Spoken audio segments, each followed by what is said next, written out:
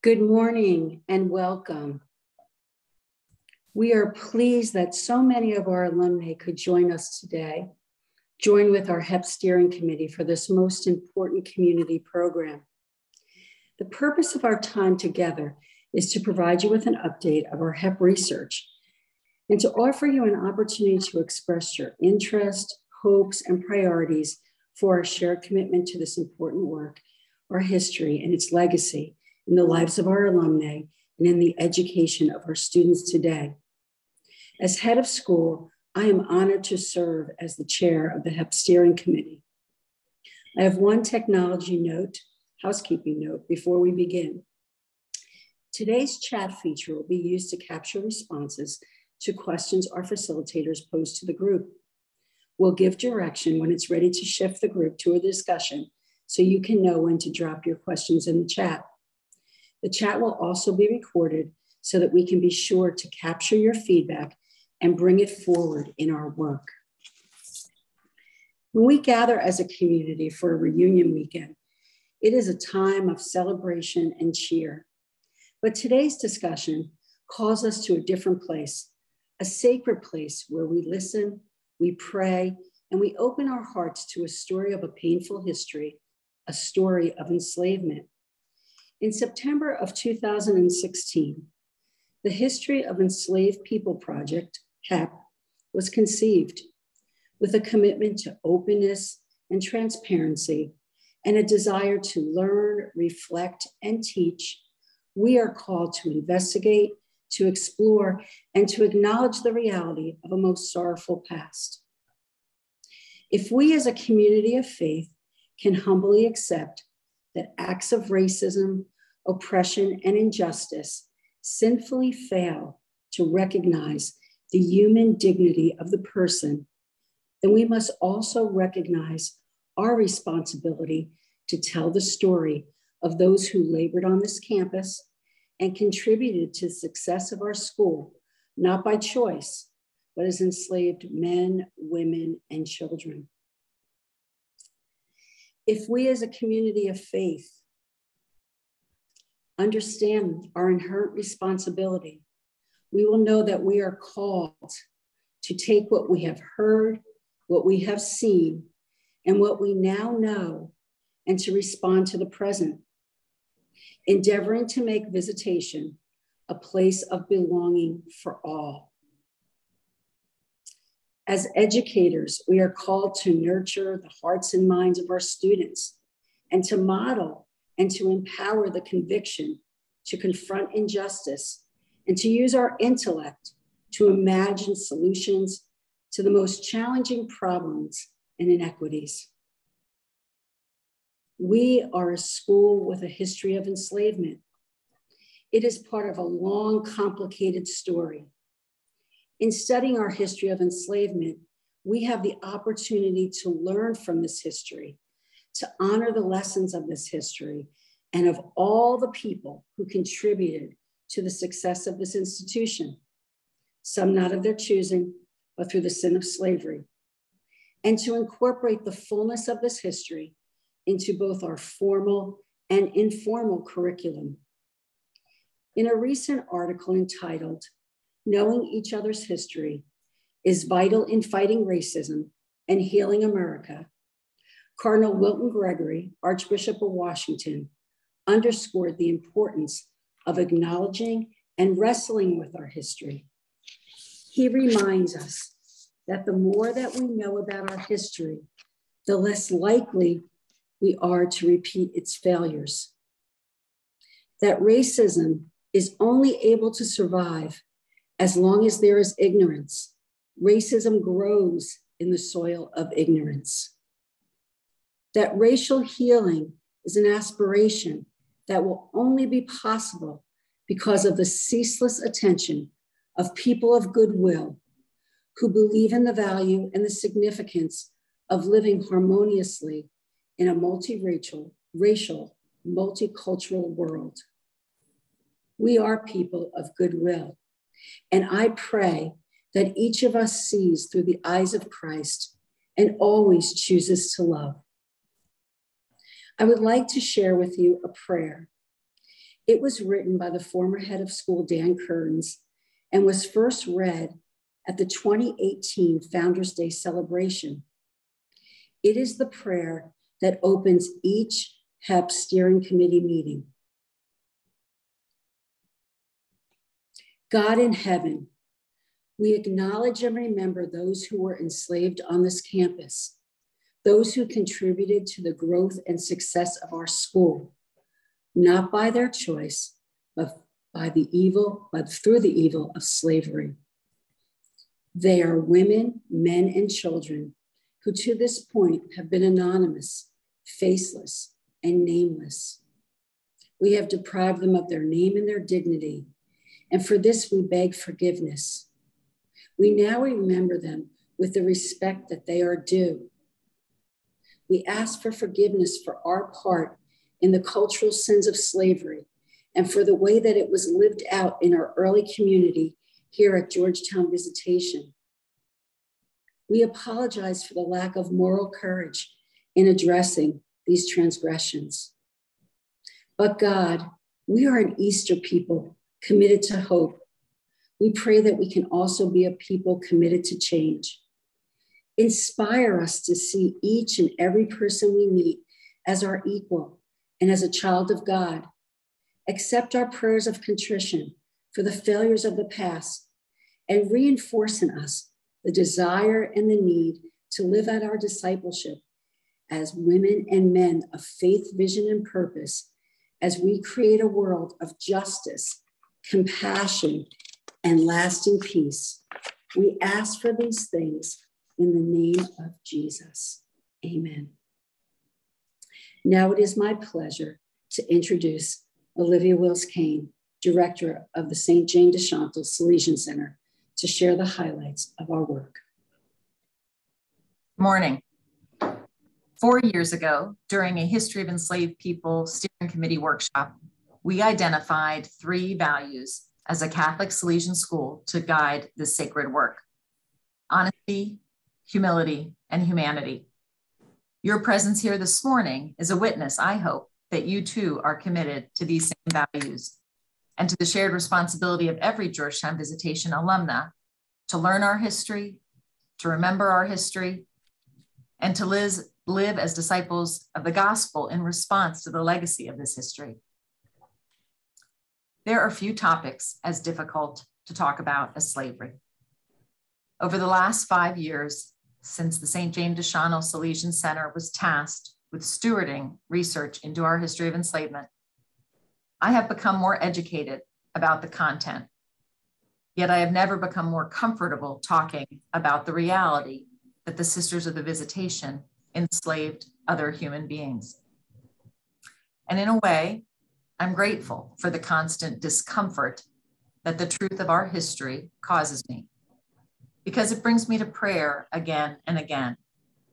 It motivates me to do this work, and it reminds me daily that I can never dare to forget that this is not a professional assignment, but a moral responsibility I have to my brothers and sisters in Christ who were enslaved.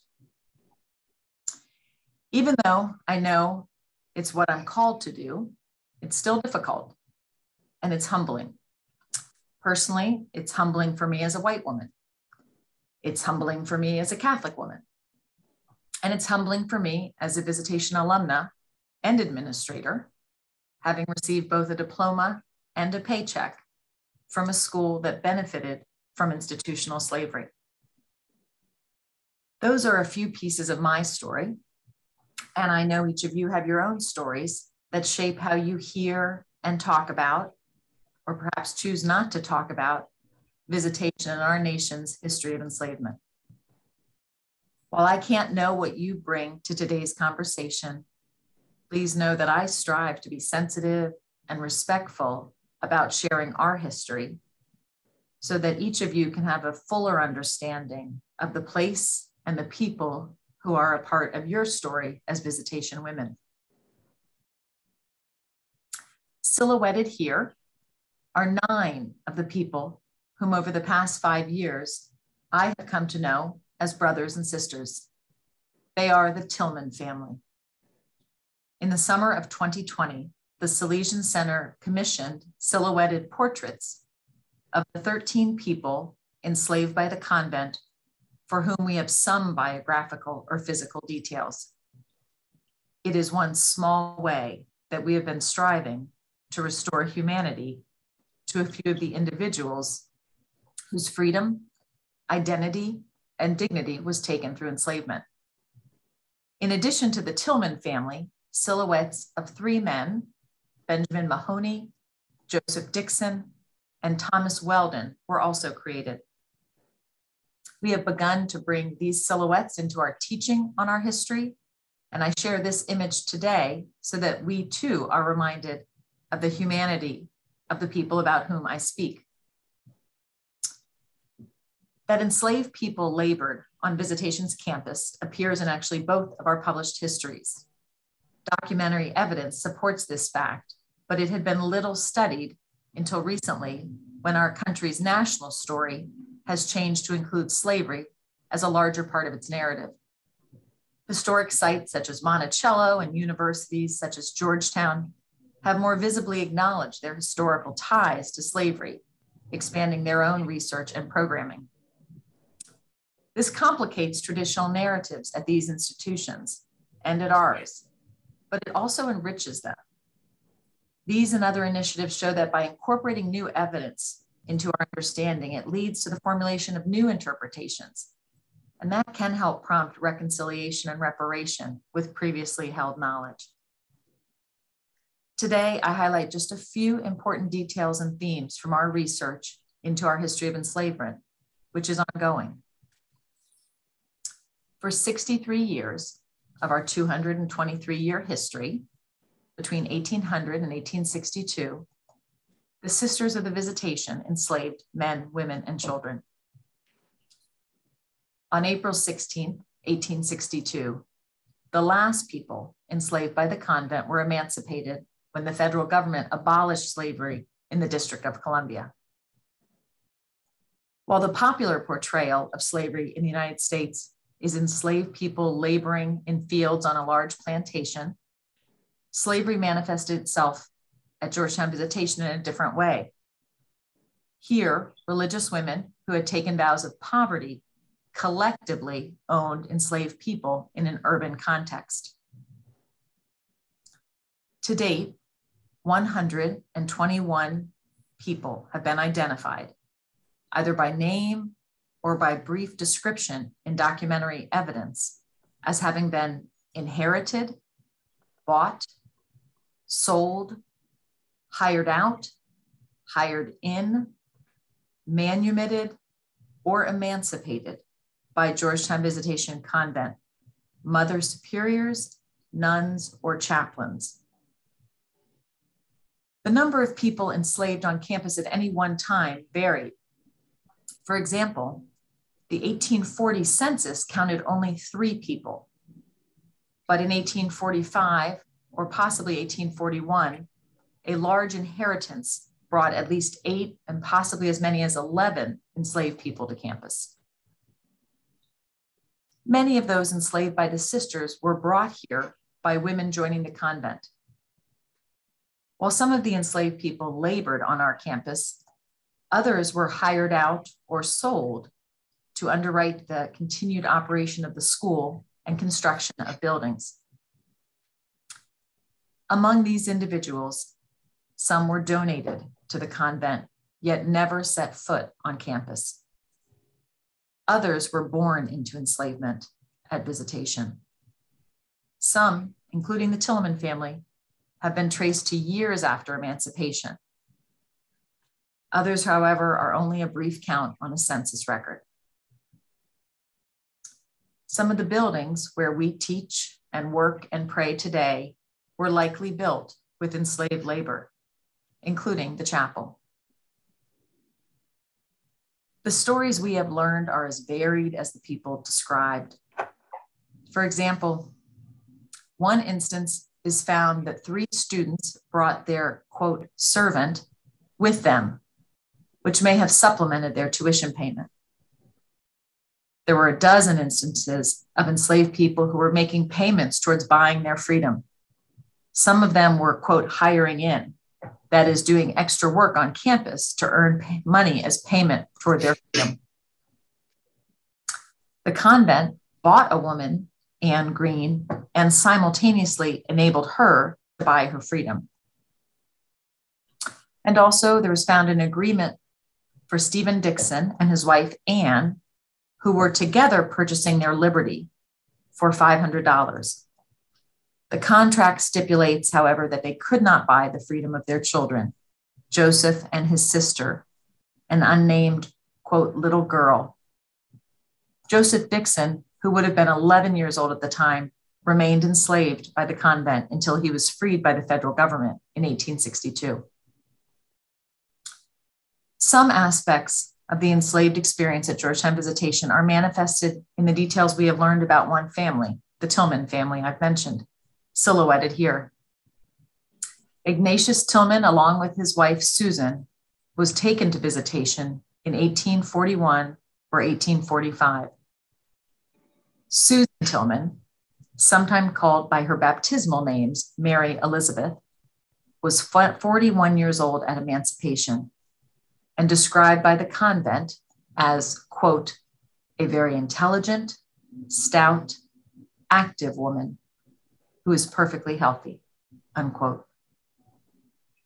After her emancipation, she worked as a nurse, as a servant, and as a cook, and sometimes stayed home to care for the family. She learned to read and write between 1870 and 1900, and might have died between 1900 and 1902. Susan and Ignatius Tillman were married for at least 55 years, and all their children were born at Visitation. Rosalie, their youngest child, was only 6 months old when she was freed. During their enslavement, Ignatius and Susan had signed an agreement with the convent to buy their freedom and had made some payments toward that.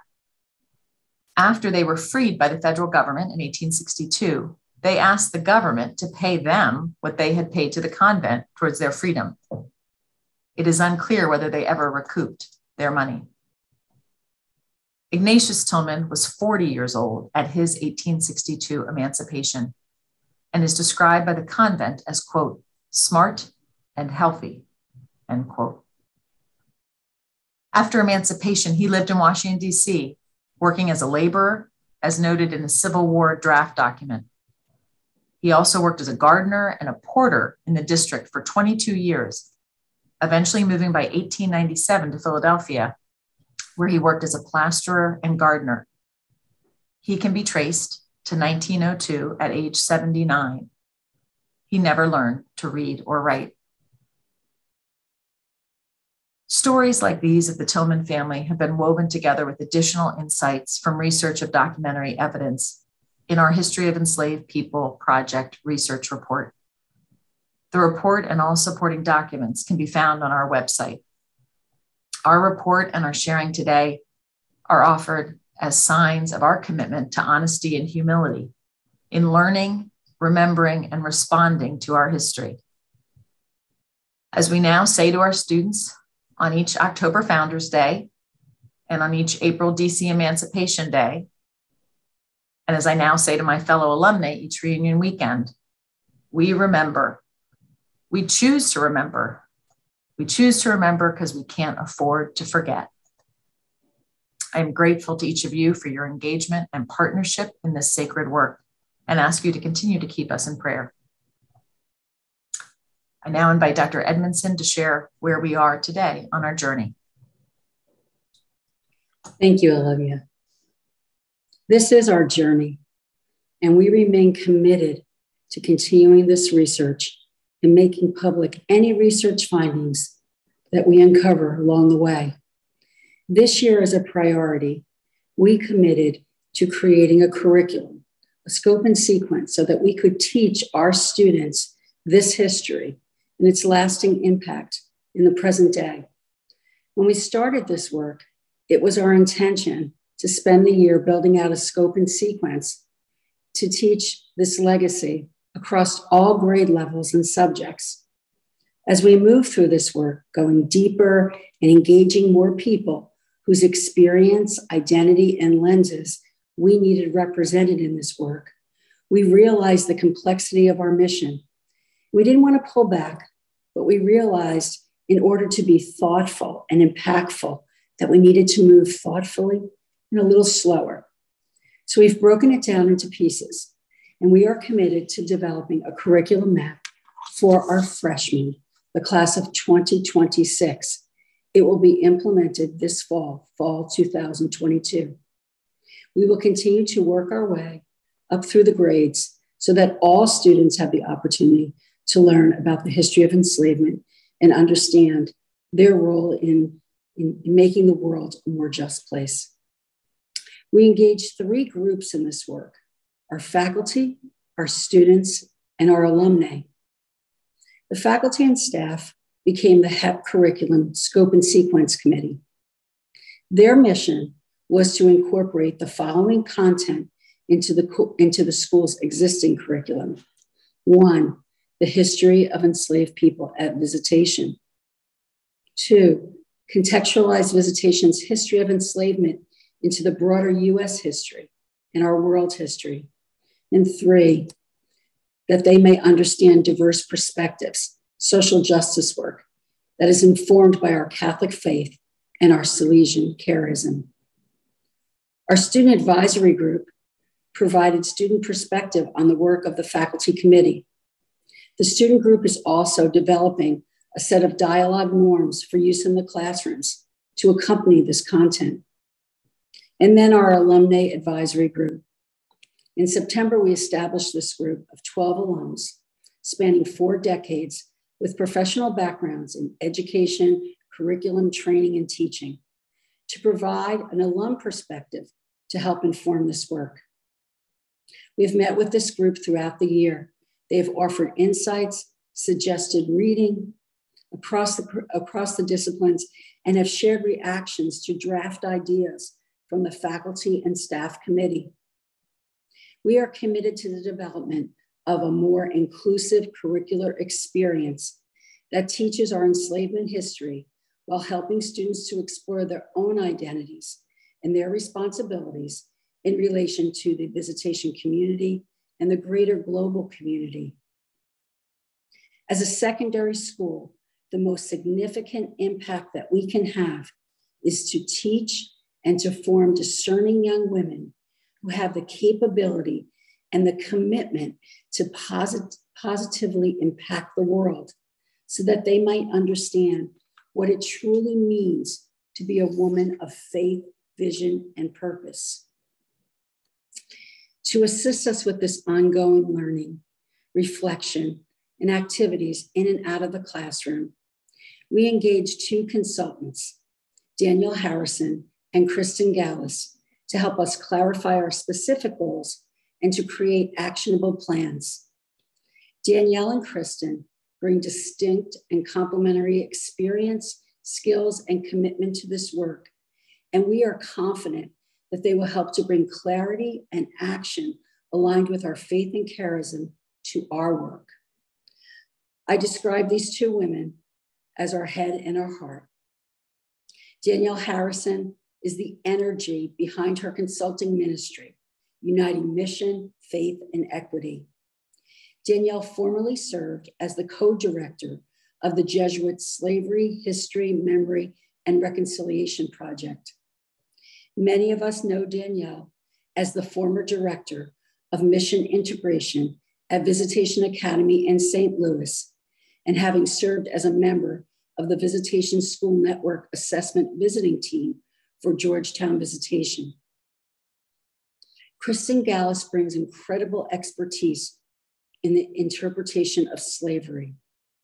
She concentrates most of her work engagement in museum education. She is an educator and an author who was introduced to Georgetown Visitation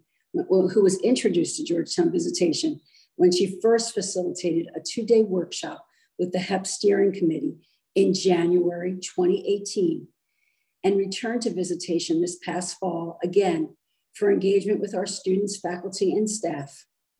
She recently published Interpreting Slavery with Children and Teens. As a project stewarded by the Salesian Center, Olivia Kane, acts as the liaison between the school and our consultants. Both women work closely with our steering committee and are present to the community as both educators and formers. It is now my pleasure to introduce you to these two inspiring women, Danielle Harrison and Kristen Gallus, who will engage you in conversation regarding our history and our work. Thank you. Thank you, Barbara. And I'm so grateful to be here with you this morning. I like to start with the story as why this work is so personal to me. As Barbara said, I used to work at Visitation Academy in St. Louis, but even more than that, I was formed by the Sisters of the Visitation in St. Louis. I am a 1983 graduate of that school, and I went to school there from 1st to 12th grade. So lifer or charter member, the visitation spirit and the visitation charism has guided me in all of the work that I do, even up to today. So this is important to me, not just as professionally, but personally. And I remember about 5 years ago, I was on Visitation Georgetown campus, standing by what was called for a long time the slave cabin, but now we know as the dairy cabin. And I remember standing there and feeling like it was a kind of a come full circle moment, that here I was, a Black woman, being charged to carry the charism and mission of the Sisters of the Visitation as their numbers diminish. But yet, as a Black woman, had I been here 200 years prior, I would be maybe working in this dairy cabin.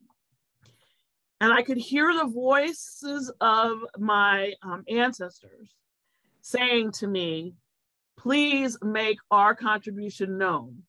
Please make us known as people who contributed, who carried the charism, who contributed to the power of the Visitation Academy, the Georgetown Visitation. So I am honored to be to doing the work, and I consider it very important and impactful that we look at it. Especially if we look at what's happening in today's world, if we look at the political climate and the climate outside, there's a lot of fear going on around this as we go into work, especially around looking at the negative effects of racism on this country. And there's a lot of fear, and because of that, there's a lot of things that are changing. You have a lot of different kind of political agendas that are being pushed. That's why it's so very important that we as an institution understand that we don't do this because it's the politically correct thing to do right now. Our charism, our mission has always led us to this work. If we see that, Francis says that human dignity is important, and that we should understand that we're all made in the image and likeness of God, and that we are all made good. It is unfortunate that we didn't live that way for a long time. And so now we are kind of reckoning with that. So if we can infuse the language of our charism, of our mission, of our faith to dictate to us why we do this work, then there's no political agenda involved. It's really about, this is what God has called us to do. So we do this because the scripture says that we're all made in the image and likeness of God. We do this because the scripture says, to whom much is given, much is required. We do this because Francis says, when we talk about our little virtues, we talk about the caring, as Olivia said earlier, humility, humanity, justice. We talk about this work because it is important for us to recognize the giftedness of each person who walked through our doors, whether they felt they were welcomed, or even when they were not welcome or they were forced. We still have to acknowledge we must acknowledge their contribution to where we stand and who we are today. And so that's why we're called to this work as a Catholic school. And I want you to know this as well, that a lot of schools that have been doing this lately are universities and higher education. So it is phenomenal that Visitation Georgetown is doing this work as a high school, a secondary education space. So that dictates some of the way that we move, and also dictates what kinds of things we can do in the situation, given our resources and given the call. But we are not afraid to step into the work. And it has been painful, but it has also been rewarding in the sense that to be able to acknowledge those people who helped build the chapel, who helped build the buildings that you went to sat in those desks and looked around, and to acknowledge their contribution is honorable. So that's kind of, I imagine that Barbara says, I am the heart. So I'm going to pass it over to Kristen, who is the head of why we do this work. I do have a heart too, you know. You do. And I do have a head. But... You do have a head. We're like a yin and a yang. So whereas Danielle brings the gift of the faith perspective to this work, it brings that forward. I come from a more secular lens, but have been graciously adopted into the Visitation family. And I appreciate that. And I have to say, I was hesitant at first, thinking about capital C, Catholic Church, right? And what this means and for the Catholic Church at large, but then to see the dedication of a female-led institution in this work, and the values with which everybody comes to the work, so neatly aligned with mine as a sort of secular professional in this work and coming from the museum and public history field. So that has been a really wonderful, welcoming embrace I feel like I can embrace Visitation family, and I feel it embraced likewise in return. As Danielle mentioned, it has been challenging over the last year. If the work is not challenging, then I don't think you're doing it right. So that idea of holding the discomfort and working towards being comprehensive and conscientious in the work, and to be able to hold the compassion and understanding for yourself and for others. And that's why we are doing a lot of internal work over these last few years, that there hasn't been a lot of public facing big events or press releases and that sort of thing, because I believe in this work, and I know others at Visitation do too, is that if we can't do our own work, there's no way we can help others in doing theirs. So seeing the commitment of the faculty and of the staff, and I have to say, in addition to working with the faculty and the staff, it has been such a pleasure to work with the students, to see the commitment and the passion that today's young women have for this social justice work, both inside the Catholic community and outside the Catholic community, has been just a blessing and inspiring. And also with the alumni who are committed to making Visitation a more welcoming and just place for future generations of women, it's just been great. It has been in addition to the challenging emotional aspect of the work, this past year has been challenging with the COVID pandemic and returning to school and all of the pressures being put on both the faculty and the students. So our progress wasn't as great as we had hoped.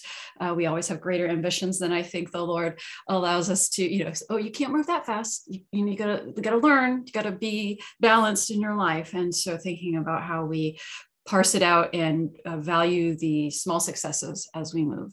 And I feel like we have a solid plan moving forward, and Danielle and I will be on campus in June to spend a couple of days with the freshman faculty and really committing to establishing a plan for moving forward next year and how we can incorporate this work into freshmen, while encouraging the upper class faculty to experiment and do small things as a way to work across the disciplines and incorporating both this content but also the social justice aspect of the work. So that's going to be a really special time to be together, and I'm just so excited and honored to work with this wonderful group of women and men who are here at visitation. So Danielle, I believe you're going to lead us in a conversation. Yeah, so we have been talking at you for quite a while, and so now, and we've given you a lot of information. And so we want to engage as many people as possible in the work, as many of our stakeholders, as many of the community. So this isn't just something that's happening on campus, but all, as our alum, our board, everyone is kind of speaking to this work that we're engaged in. So we'd like to hear from you using the chat. If you want to just share some initial thoughts that you have, what's on your mind and your heart as you hear this presentation, what's resonating, if you have any questions about the work that's going on, and maybe where do you see the alum helping in putting and moving this work forward for the school. So we're opening the chat. Kristen and I are moderating it, so just go ahead and start sharing some things.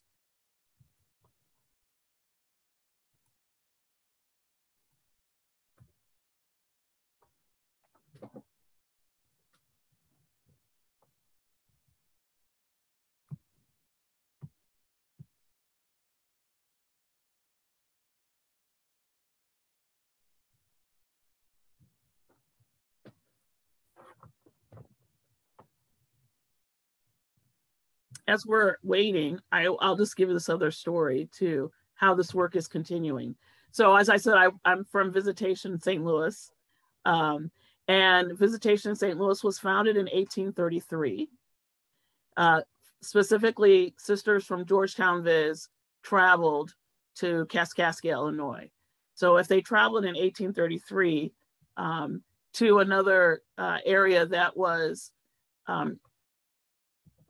allowing for the enslaved people and people to be, half slaves. So when I started looking at this work in St. Louis, I said, we probably need to look at our own history as well to see how that carried on. And, the sister said, well, if we look at our history, it looks like we just had a lot of indentured servants, or we just had a lot of, we borrowed, or we didn't have any. And so I just share that story to say that this is difficult work.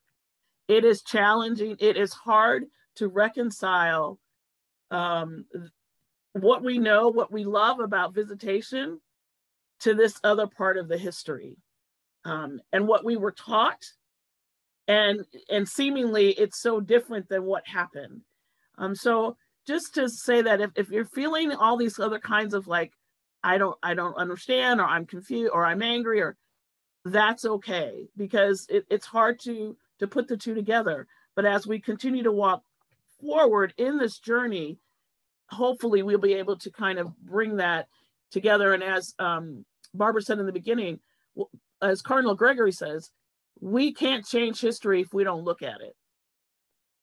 So we need to look at it to make sure that we don't continue to do those same things. So Danielle, there's the first question in this chat from Linda. Do you see the work you are doing leading to a framework for discussion and joint work with other initiatives on reparations?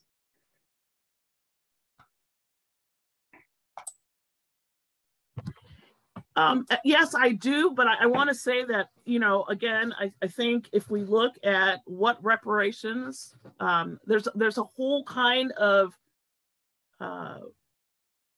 vision around reparations. Yes, whole kind of conversation.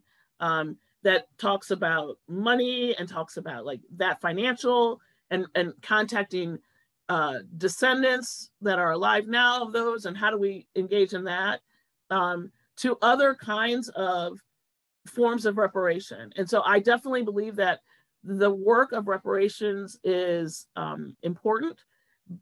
I want to say that we want to be very careful about how we go about doing that, so that it's not something that we as an institution say, we make a decision about something and then say, this is what we're doing, without hearing voices, without hearing other responses from other parties and what that looks like.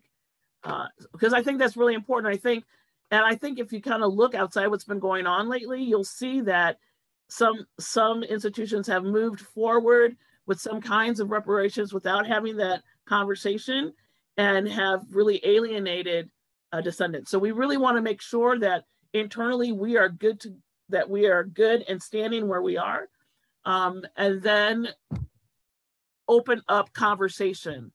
But again, I also want to say this: as a secondary ed school, our main focus is teaching and giving information to those young women who leave to change, to be able to transform the world, right? And so it's a little bit different.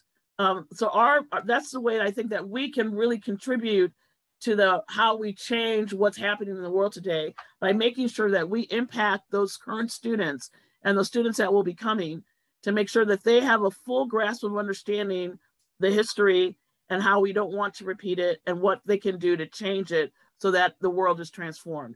So that's a different kind of focus for us as a secondary ed school that is really important, that we need to hang on to. And I would complement what Danielle said by thinking, one of the ways I think about it is that the root word of reparations is repair. And we as Georgetown Visitation have to repair ourselves before we can help and make reparations with the larger community. So that is the phase of the process that we're in right now. So oh, sorry. I was going to address Monica's question next, if that's okay. Mm-hmm. So Monica, we are right now in the process of looking at how to incorporate that full history, and we are blessed with that rich story of the Tillmans. And I'm going to, in a moment, tap history teacher Will Farquhar to join me in responding to this. But prior to engaging Will, I just wanted to say that the school is focusing its curriculum on 3 themes: who am I in relationship to others, and what am I called to do? And so we're going to be able to incorporate that larger history of both enslavement at visitation and enslavement in the global world, through those themes of looking at who am I, being both me as the student and as an individual, but also who is a person, who am I, who is the person in relation to others, and then what am I called to do? So what is the person's agency or lack of agency in the world, and how can both I as a student change the world, but how do others change the world? So we're incorporating those individual stories into those larger themes. But Will, since you did volunteer in a direct chat to me to respond to that, I'd like to tap you. So come on in, Will.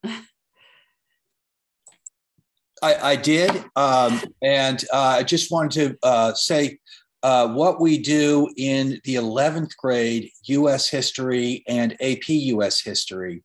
There are 3 basic periods where slavery dominated: the colonial period, the federal period, the antebellum period.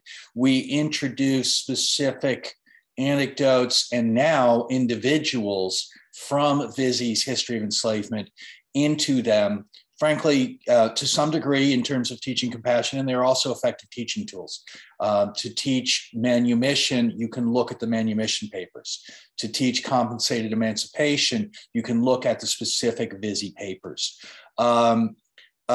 We don't have that much on these individuals after their work at Vizzy. We do refer to them a little bit when we talk about what happens to these enslaved people after the Civil War.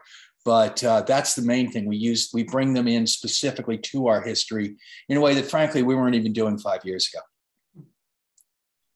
Thank you, Will. There's a rich archive of documents that are digitized and currently accessible on Visitation's website.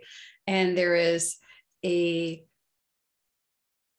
sizable portion of historic documents that have yet to be processed but are in process with a historian that's under contract to Visitation at the moment. And then there's an entire world of archives that have yet to be explored.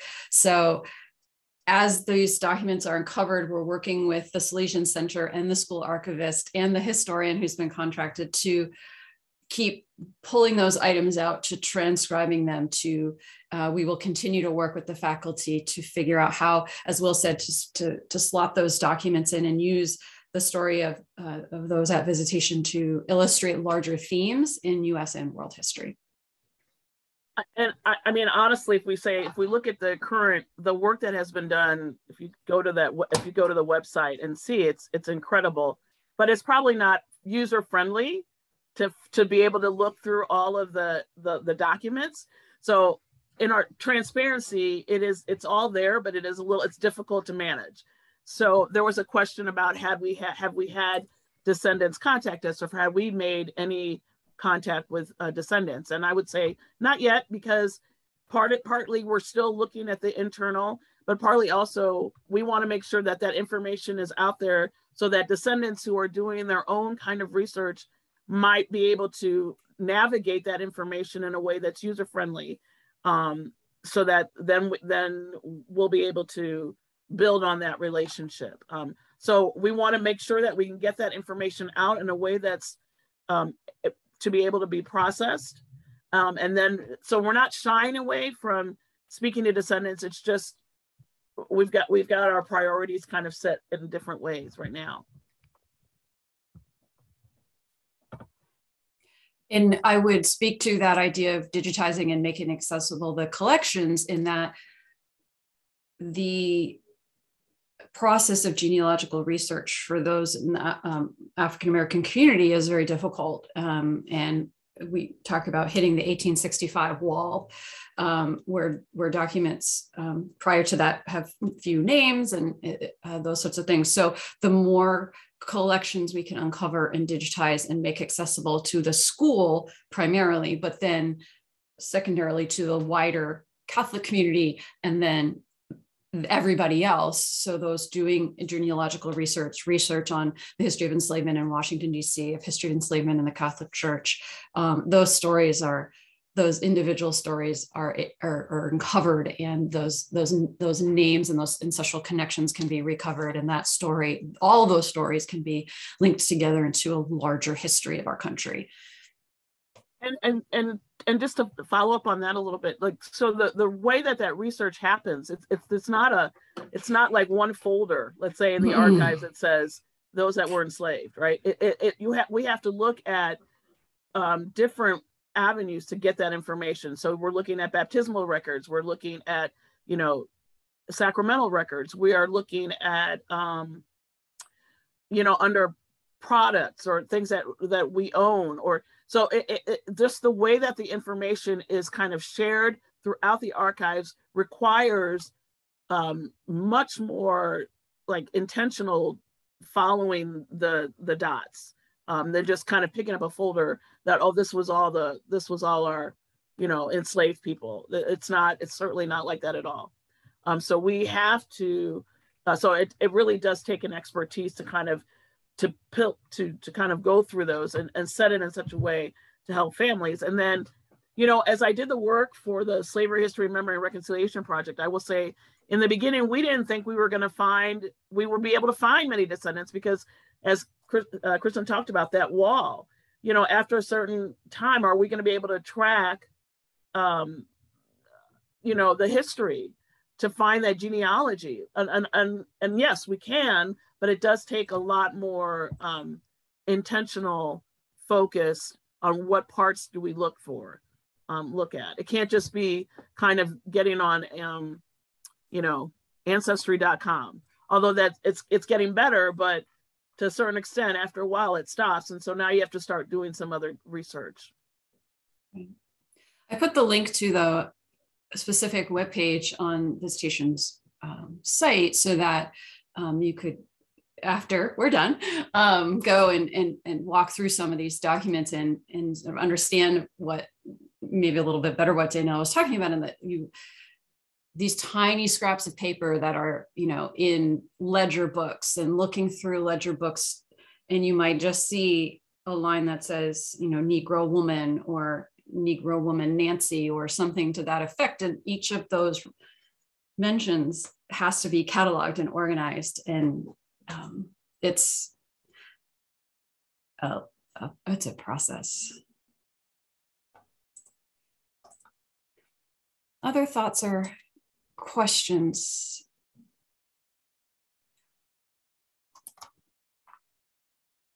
And please know that if you something comes up later, feel free, and we're gonna probably switch this over to Susie in a minute, but feel free to contact her and just say, hey, I've been thinking about this, and she will get it to the committee, and we will definitely honor that and listen to that, your concerns or things.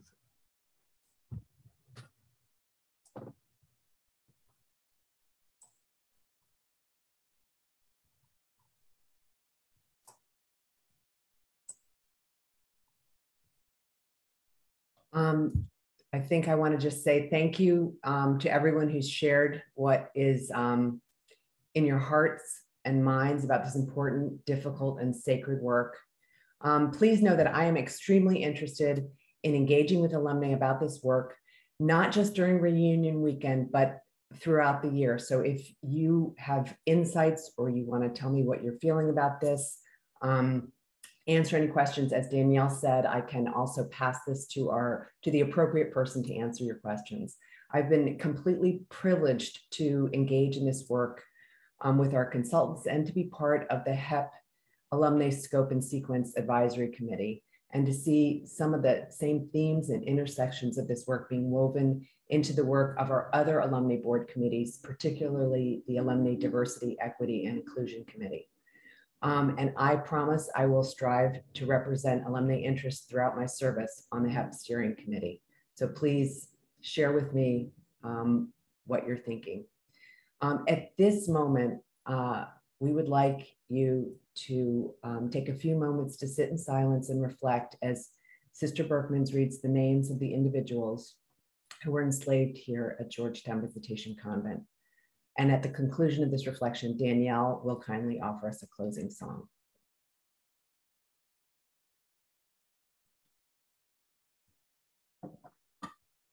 We at Georgetown Visitation will always have a deeply personal connection to the quest for racial justice in our country today. Our hearts are heavy as we acknowledge the sad and painful reality that our early sisters were involved in the enslavement of men, women, and children.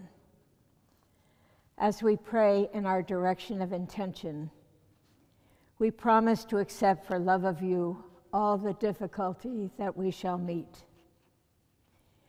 We realize our history of enslavement is our cross to carry, but with God's mercy and strength, we strive to carry it as truth seekers, justice sowers, and Christ bearers. Our present call and responsibility is to fully understand the legacy of slavery, reflected in the pernicious racism that endures today, and to work toward justice in our world. We honor all our brothers and sisters who in voluntary sacrifices supported the mission and growth of this school. We honor those whose presence was never acknowledged. We speak their names, or we speak the sparse details of those whose identity we have discovered in census reports and other public records, and whose individual names we do not know. It is by name that each one of us has been called by God. It is our names and the names of those who were enslaved here that are inscribed on the heart of Jesus, and it is God who hears our prayers. May the wisdom and power of God assist us in our quest to erase racism in our country today. Today we remember unnamed person, unnamed man, George, Stacy, George, George's wife, George's child, George's second child, Maki, Maki's child, Maki's second child, Spencer's, Michael, Charles, unnamed boy, unnamed young man, unnamed man, unnamed mature man, unnamed mature man, unnamed girl, unnamed girl, unnamed woman, unnamed mature woman, unnamed mature woman, unnamed mature woman, unnamed mature woman, an old woman, Millie, Millie's child, Millie's second child,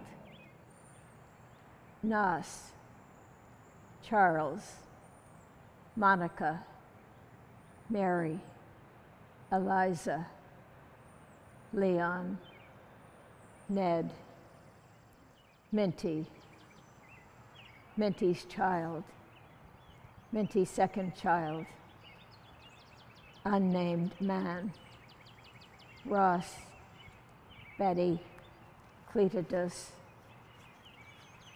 George, unnamed child, Harriet, Prudence, Prudence child, Ruth, Eliza, Stacy, unnamed boy, unnamed girl, unnamed child, Edward Shorter, Nellie, Susan, Susan's child, Susan's second child, Susan's third child, unnamed man, unnamed man, unnamed mature man, unnamed man, unnamed young woman, unnamed young woman, unnamed woman, unnamed woman, unnamed woman, unnamed woman, Joe, Joe's wife, Joe's child, Joe's second child, Sophia, Fanny, Fanny's child, Fanny's second child, Robert, unnamed girl, unnamed young woman, unnamed man, Stephen Dixon, Stephen, Eliza, unnamed boy, Ann Dixon, unnamed young man, Charlotte Mahorny, Elizabeth Weldon, Jane Mahoney, Sidney Tillman, Ignatius Tillman, Susan Tillman, Mary Elizabeth Tillman, Charles Tillman, Theodore Tillman, Jane Tillman, John Tillman, Cecilia Tillman, Josephine Tillman, Rosalie Tillman, Benjamin Mahoney, Thomas Weldon, Joseph Dixon, Elizabeth Mahoney, Alice Gray, Mary Jane Rudy, Mr. Williams, Miss Williams, Little Girl Dixon, Charlotte Smith, John Smith, Irene Marshall, Miss Fitzhugh, Miss Eliza Duncan, Anne Green, Miss E. D. Vaudricourt, Miss Rumont.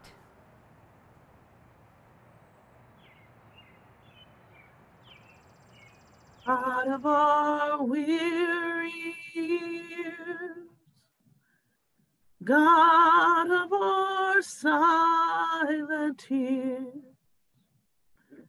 Thou who hast brought us thus far on the way, Thou who hast by thy might led us into the light, keep us forever in the path, we pray. Lest our feet stray from the places, our God, where we met thee. Lest our hearts, drunk with the wine of the world, we forget thee. Shadowed beneath thy hand,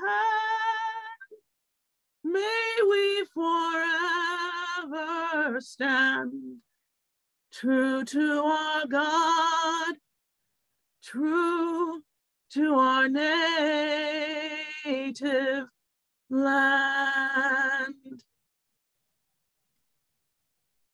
Thank you, Danielle. I'd like to thank Dr. Edmondson, Olivia Wills-Kane, Kristen, and Danielle for being with us. And of course, all of you alums that have joined us. Will Farquhar, thank you for answering questions as well. Again, this is blessed and sacred work, and we really would welcome your participation and your comments. So thank you so much. Have a good rest of your afternoon, and happy reunion.